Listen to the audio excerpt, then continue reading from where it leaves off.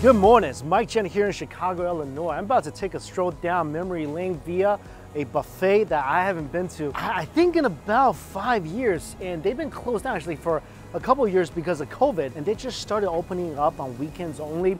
Now, I've been to a lot of Chinese buffets, Korean barbecues, hot pots. I've even been to a Filipino buffet, a Vietnamese buffet. This is the only Polish buffet I have ever been to. I used to come here every single year when I visit Chicago. Haven't been able to visit for so long. Now they're open. Let's go buffet.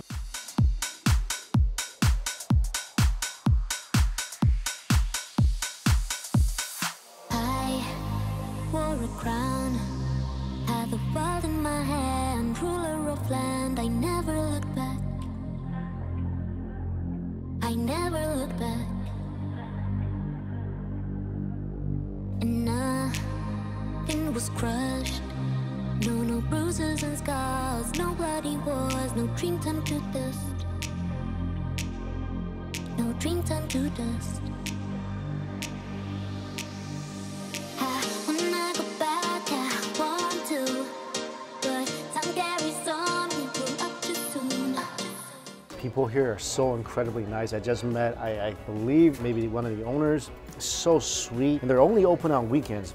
And as soon as you sit down, they ask you what kind of soup you want. Gotta get a borscht. I like it for two reasons. First of all, it's delicious. First time I had this, I was in Poland. I didn't know what a borscht was. Oh, it's so good.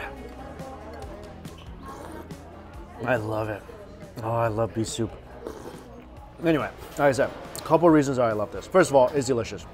Second, I kind of pretend I'm a vampire. Oh, there's an egg in the borscht.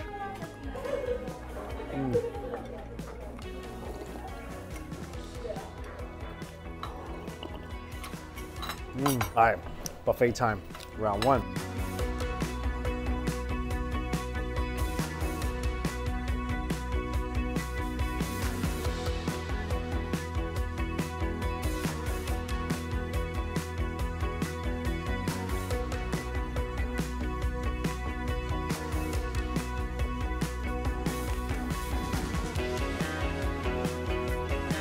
If you guys didn't know, I used to work in comic books, so I would go to Chicago Comic-Con every single year. I would always come here every single year, and I loved it. You don't often see a unique buffet like this, a Polish buffet. You don't see it often. This might be one of the only ones in the United States, and it is so good. Really do feel like you're in someone's kitchen eating the food. And this is the pig trotter. Look how tender this is. A lot of people might not be a fan of this, but try it out.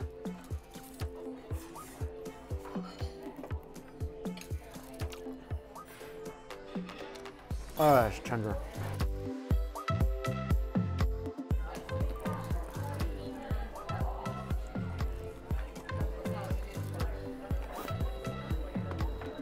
Fried chicken, so tasty and delicious. I don't know what sauce to be dipping what in. I feel like the pig trotter is good on its own.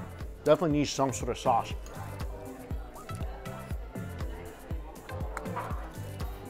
Fried chicken though, super thin, crispy skin. And it's cooked so well. Maybe pair this with a little bit of sauerkraut.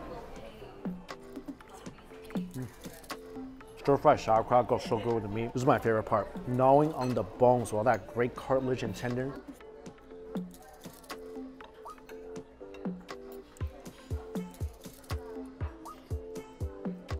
One of the only buffets in the US, you're gonna find a whole giant pig trotter. If you see one, I recommend you take one. The reason I love this so much, it's got a little bit of everything. Nice meat, good amount of fat, super gelatinousy texture from the skin. These are stuffed beef rolls, stuffed with mushroom. My plate looks kind of messy because I put dill sauce on everything because I am such a big fan of dill.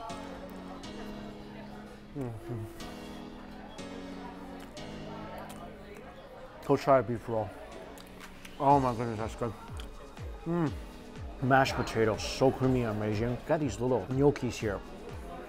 That pretty much pairs well with anything. The food is gonna be heavy, so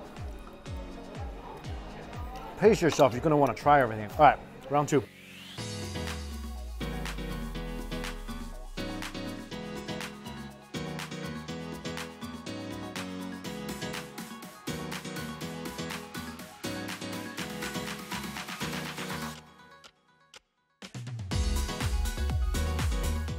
Oh, there's so much meat on this buffet. A lot of pork, a lot of beef. This round, a plum stuffed roasted pork. Oh, so good.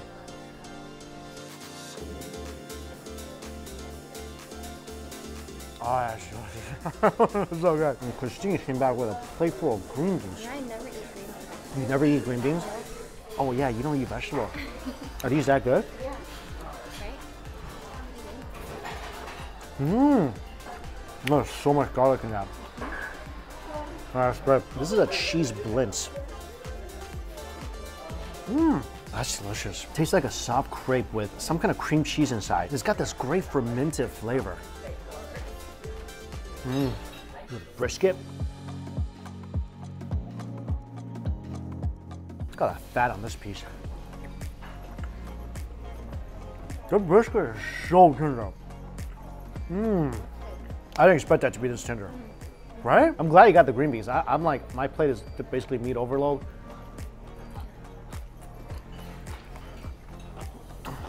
Potato pancake dipped in applesauce. Mmm. Still crispy. I remember my favorite things here were the pierogies. I saw them, like I had a full plate of food. I didn't want to disrespect the pierogies by putting it alongside of other food items. I mean, everything's good, but the pierogies, they deserve their own plate.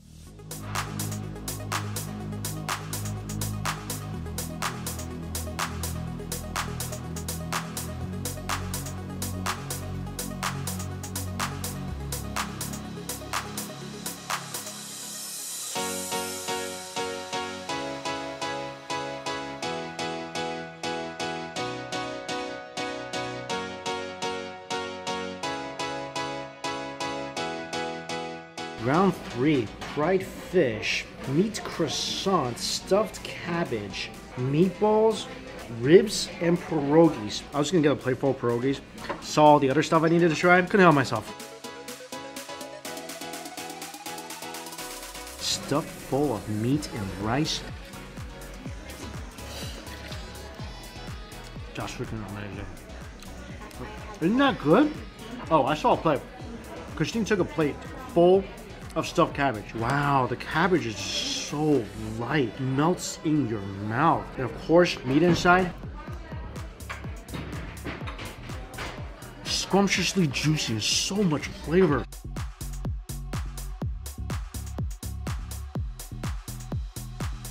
Ribs, a little chewy. That flavor is so good though.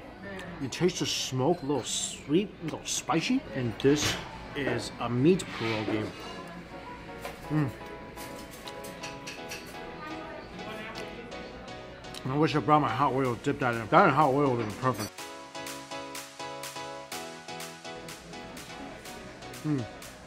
I'm not an expert on schnitzels. I'm not. I've been called a schnitzel a bunch of times. That's a good schnitzel. Schnitzel, pierogies, cabbage rolls, favorite thing on this plate. Ribs pretty good too.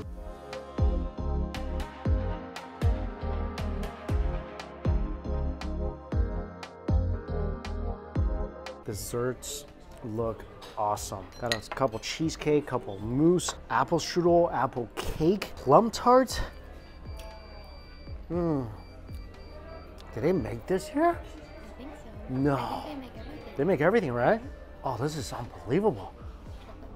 I want to spread this all over my life so it can become smoother.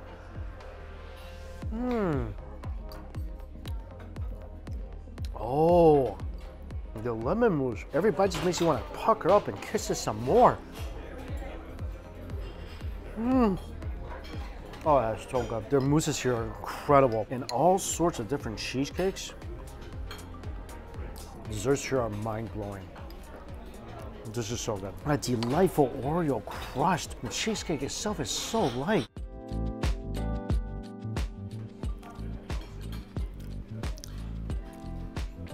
I will come here just for desserts. Right? Yeah. Wow, apple strudel. I kind of destroyed it a little bit. Love the food, in love with the desserts. Well, that was a pretty delicious stroll down memory lane. Like I said, every single year, work the Chicago Comic Con, and before heading back to New York, always will stop here. And the menu changes all the time. I think the last time I was here, they had strawberry pierogies. Anyway, if you're into all you can eat, if you want to try out traditional Polish food, can't think of a place better than this.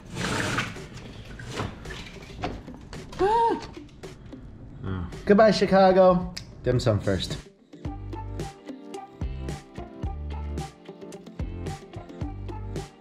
Well, dim sum has hit a snag. This is my car, and someone parked illegally. I'm parked in this parking lot, and this is my car, and someone parked right here. There's a car on either side of me, really close, and I can't get out. Call the parking lot, and there's pretty much nothing anyone can do until this person wakes up and moves his car, or maybe someone on either side of me wakes up and moves their car. So the driver next to us showed up, and he was kind enough to let us out. So we are free, but we're stuck for 2 hours. So no dim sum. Still gotta find some food though.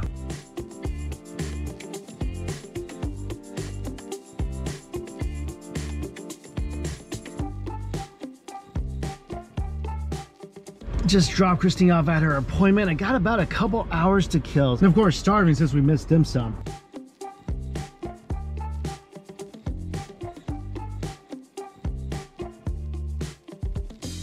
Luckily, there is a Giordano's nearby. So in terms of popular Chicago deep dish pizza places, so far I've been to Geno's East, Illuminati's of course, Pequan's, so might as well check this one off the list too. Oh, that's good.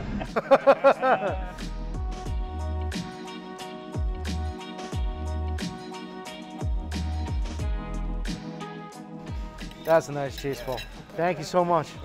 Might have been a little ambitious for just little old me, but we'll see what we can do. This is a good looking slice of pizza. It's just covered in meat and sauce, tons of cheese, beautiful golden butter crust. Oh, that is flaky. I've never seen deep dish pizza flake like this before. Again, covered in so much cheese and sauce. Let's look at the crust. Completely different than Pequan's. Crust is really thick. Look at this. That's a very thin crust. There's definitely more ingredients than crust on this pizza. A layer of pepperoni, a layer of beef, a layer of ham.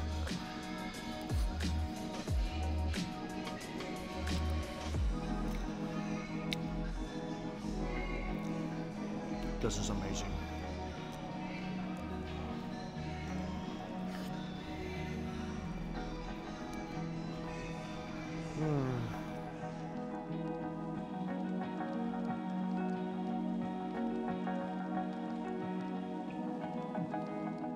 What sets it apart, besides the great ingredients, the sweet tangy sauce, the amazing quality of the cheese, as you can see. The crust is 100% sets us apart from anything else I've tried. Look at this, meatball on the bottom too. Look at how thick the toppings is compared to the thin little crust, and the crust is so buttery and flaky.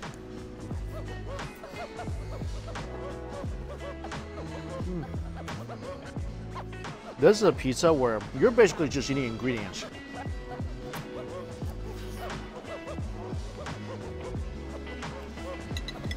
It's just unbelievable. Look how thin that is. I'm surprised when I lift this, the bottom crust can support the weight of all the ingredients that's on the slice. This might actually be my favorite Chicago deep dish pizza by far.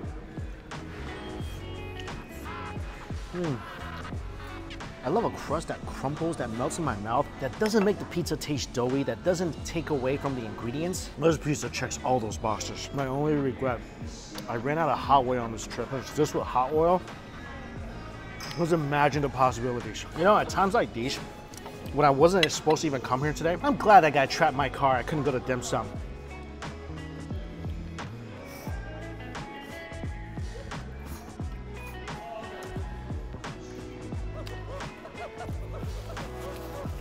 I wouldn't have found my favorite deep dish pizza in Chicago. So I managed to finish about half the pizza, but even then, it still weighs a ton. Couldn't really eat that much for brunch because gotta go pick up Christine and go get brunch. Number 2. I know I was just talking about how no dim sum leading to getting great pizza and then just having dim sum anyway. I'm at this restaurant called Minghin Cuisine. I think this place is all around Chicago.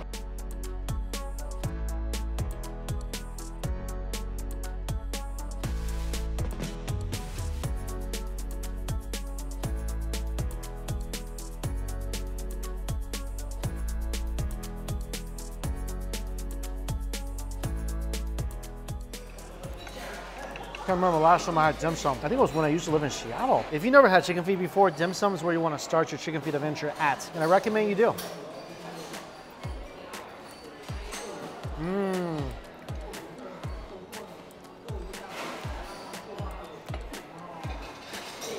I think the biggest blockage about chicken feet, you just gotta get over the fact they don't wear shoes when they're running outside. It's the only thing.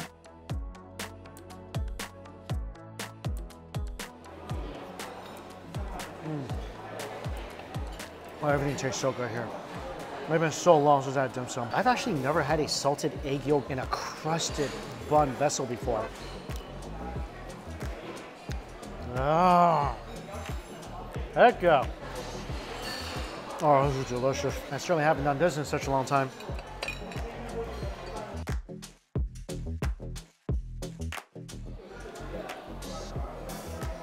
Pork, chive, and shrimp, crusted, thinly wrapped, and seared. Delicious.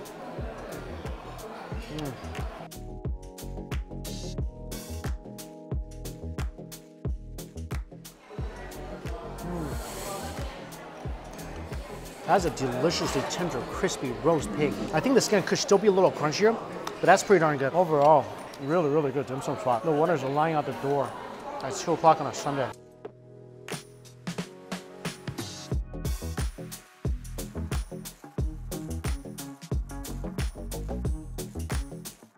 That was a fun week here in Chicago. It was the most I've ever tried to explore the Chicago food scene. And I'll definitely be back because this is the closest city to St. Louis. I think about 4.5 hours. So if there's other places I need to go to in the greater Chicago area, which I'm sure there are, guys, please let me know. As always, all places I went to listed down below for you guys. Thank you all so much for watching. Until we eat again.